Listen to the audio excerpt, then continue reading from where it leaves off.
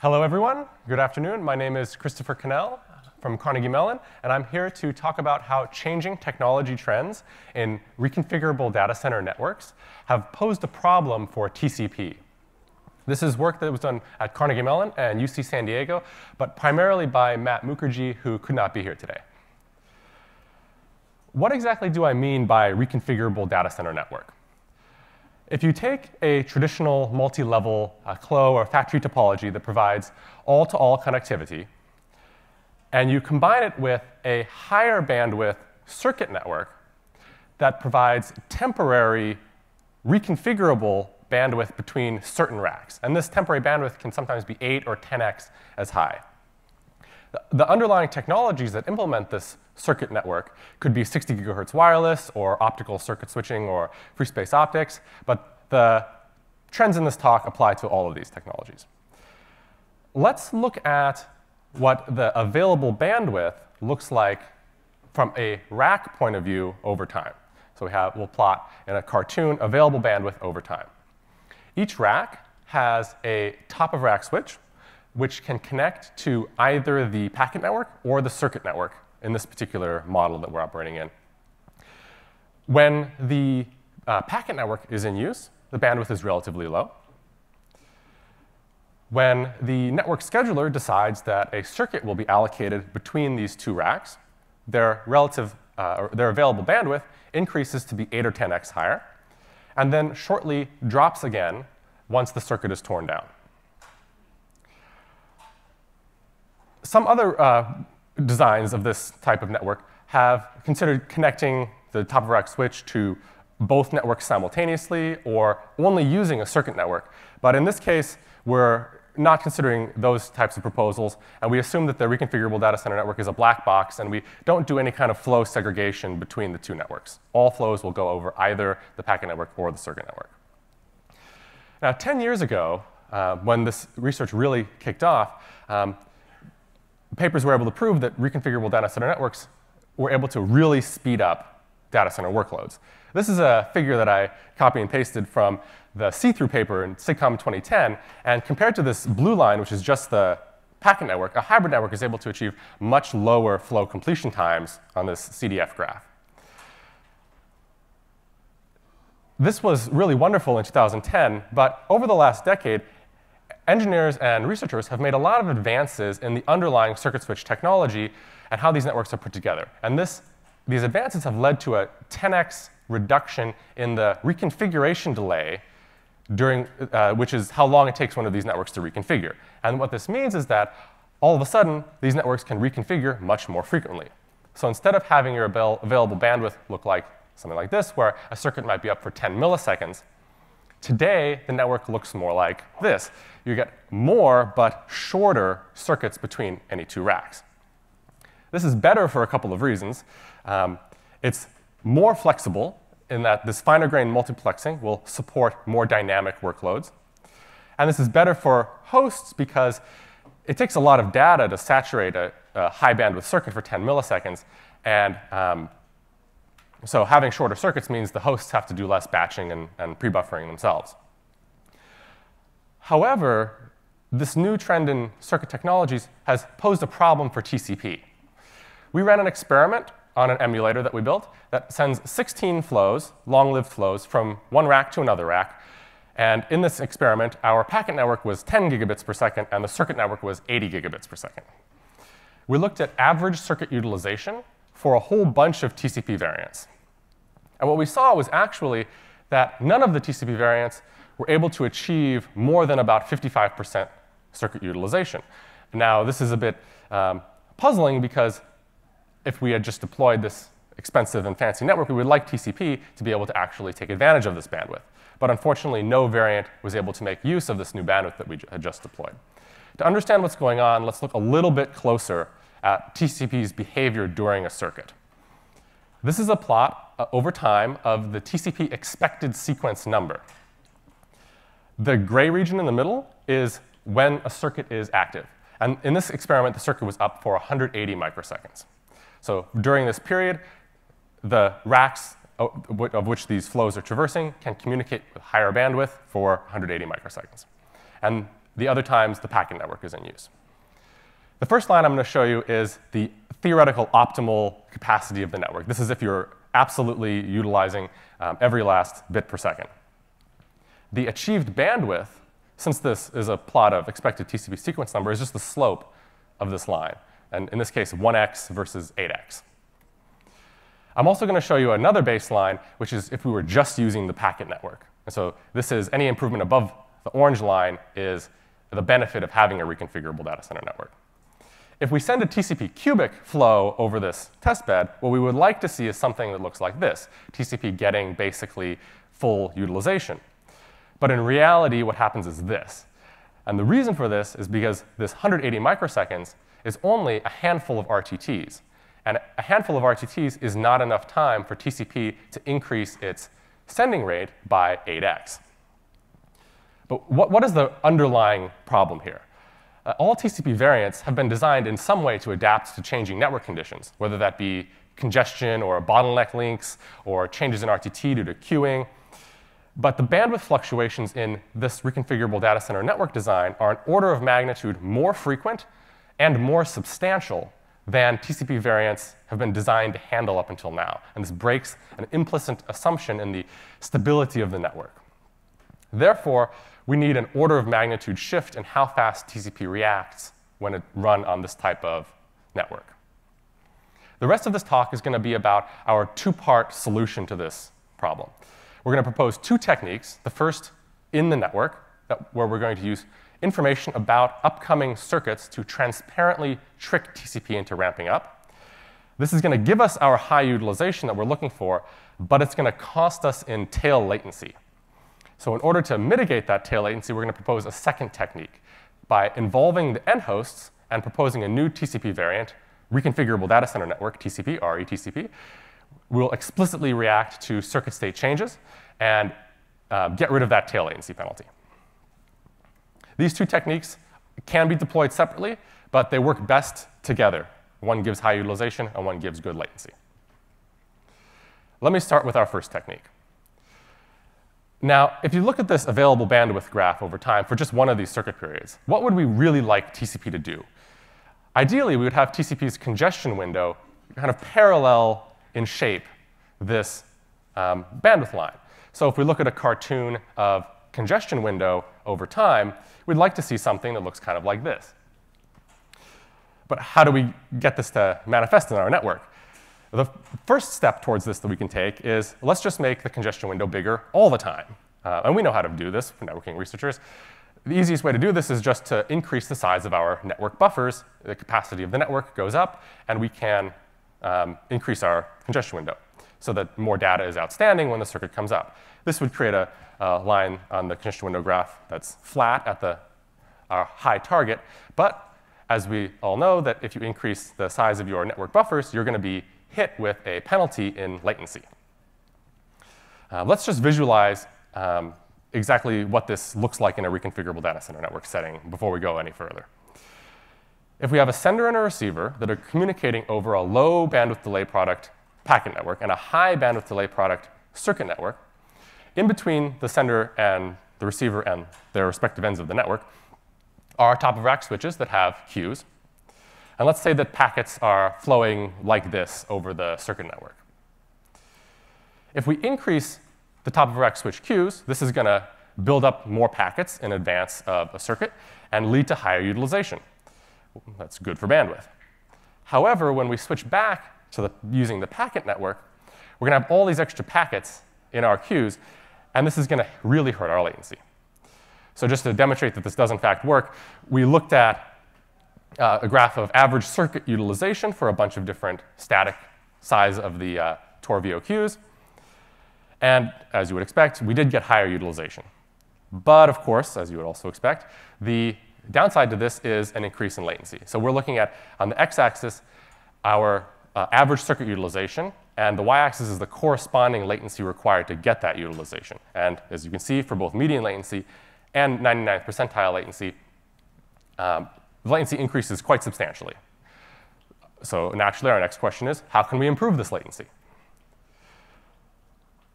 The easiest thing to think about would be, well, we're using large buffers for a really long part of the time. Like, we're going to have a huge cwnd for the entire duration of the experiment. Well, why don't we use large buffers only when a circuit is active? And so we propose a new technique. And this is the crux of our first technique, which is dynamic buffer resizing. Some amount of time before a circuit becomes active, we will transparently resize in the network our top-of-rack switch queues from being a small size to being a large size. And this will give us a congestion window graph that looks kind of like this.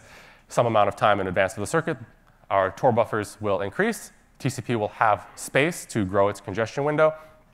And eventually, we will reach full utilization. This will give us our full utilization, similar to using a static queue the entire time, but it will only have latency degradation during the small period of time in advance of a circuit when we're actually using these big queues. Returning to our visualization from before, let's look at congestion window over time when the circuit's going to appear at this dotted line. This red arrow is going to track where we are in time. When the packet network is in use, the congestion window will be small. At some point in time, we'll decide ahead of a circuit that a circuit is inbound, and we will increase our Tor buffers. This will allow the congestion window to slowly ramp up. And then when we switch to using the circuit network, we'll have our desired high utilization before switching back to the packet network and dropping back down. However, there are a couple of parameters that I've kind of swept under the rug here. And the first is, how long in advance do we actually resize these Tor queues dynamically?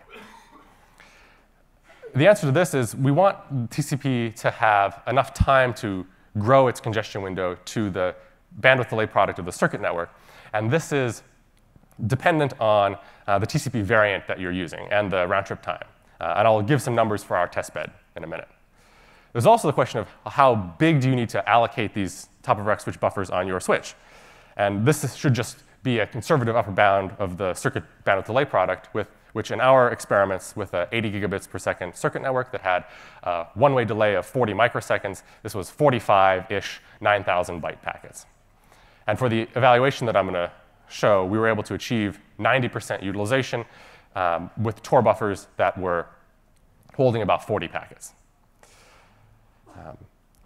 In our experiment, we gave a little bit of leeway, and we actually resized the Tors to 50 packets just to make sure that we were able to fully achieve the utilization we wanted.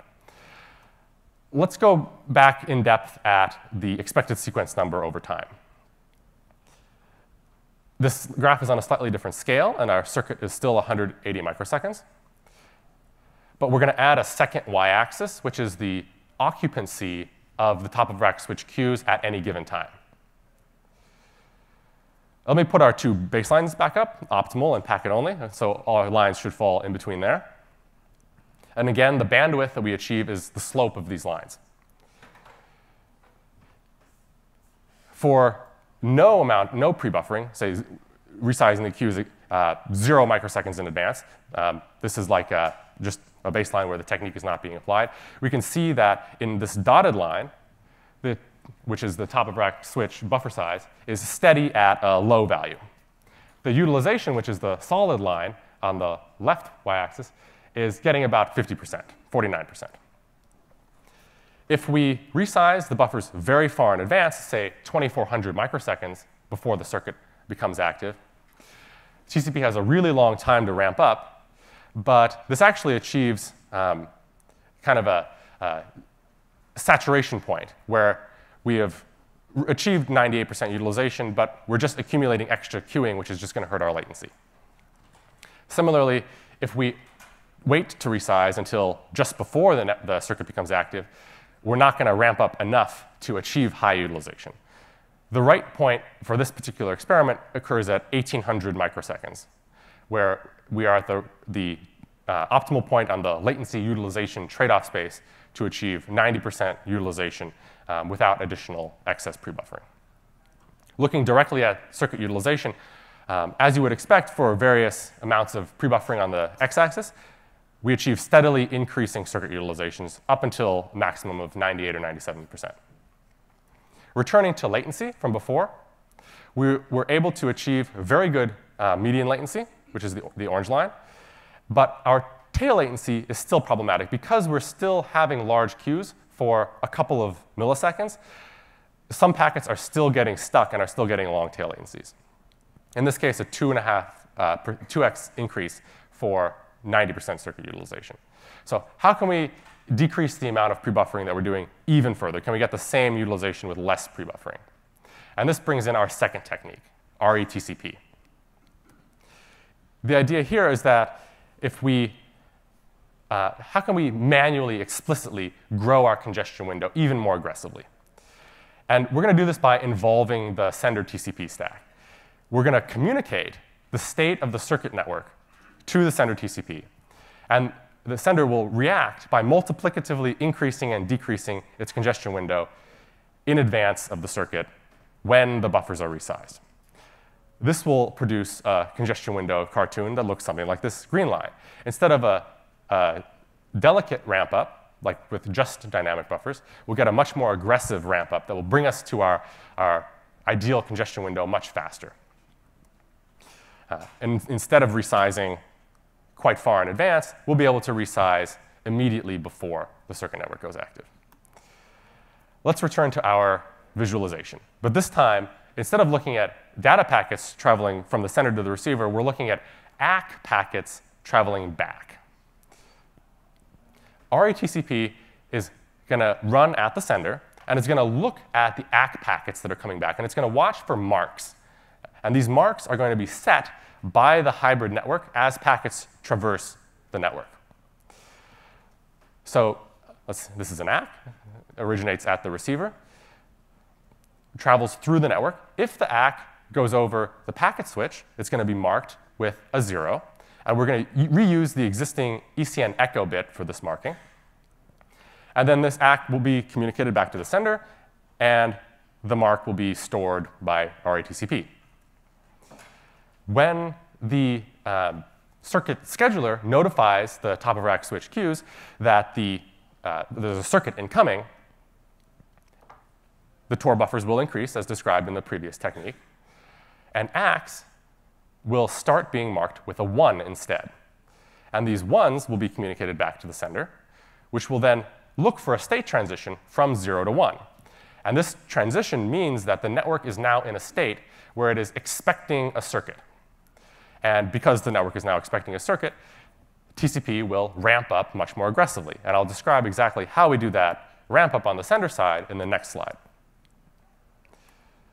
When the circuit is active, additional 1 marks won't trigger an additional ramp up. This is basically a state transition, not a repeated multiplicative increase. When we switch back to the packet network, the marks will return to being 0. We do this multiplicative increase by a factor of alpha that we compute based on the relationship between the circuit bandwidth delay product and the small capacity of the Tor queues. I can talk more about this offline. We achieve full utilization, but the important thing to note here is that we do it with an order of magnitude less prebuffering. So instead of 1,800 microseconds, we only need 200 microseconds. Our median latency is similarly very good, but now, because we're using so much less prebuffering, we achieve much better 99th percentile latency as well, for a cumulative improvement of 93% circuit utilization with only a 1.2x increase in tail latency. I'll just mention briefly the limitations of this work. These are designed to be minimally invasive techniques, so there is more performance possible if you're willing to engineer more control into your network. In summary, I have proposed 2 techniques for adapting TCP to rapid bandwidth fluctuations in a reconfigurable data center network. The first technique was dynamic buffer resizing, adapting top-of-rack switch queues to the network that's currently in use.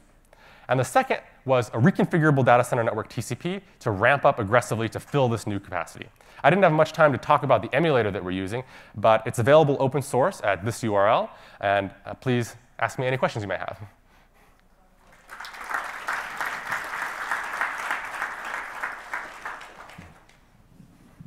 Hi, Dave Oran, MIT Media Lab. Did you even think about comparing this to switching to a rate-based congestion control scheme, which would converge in one RTT? We thought about a variety of different congestion control schemes, but we're trying to start from the basis of adapting the additive increase, multiplicative decrease, like congestion control algorithm that TCP usually runs. We could use more advanced techniques like rate-based congestion control, but we haven't had the time to evaluate that yet. But I definitely agree. It seems the underlying problem is that you need many RTTs to ramp up. Yeah. So you can just directly address that problem by knowing the rate change when the circuit comes up, and just switching and knowing what your rate should be. I definitely agree that if we take more explicit approaches like that, we can get higher performance. Nice talk, thank you. Thank you. I wonder if you see any packet reordering when you switch to the circuit switch, and how that affects the performance here. Very interesting question. So if you leave the packet network active while the reconfiguration is taking place, you definitely will see some reordering. And so for our emulator, we disabled the packet network and the circuit network both during the reconfiguration. So we suppressed any reordering. But reordering is definitely an issue. And in this kind of network, this research in general has to deal with reordering a lot. Yeah. Thank the speaker.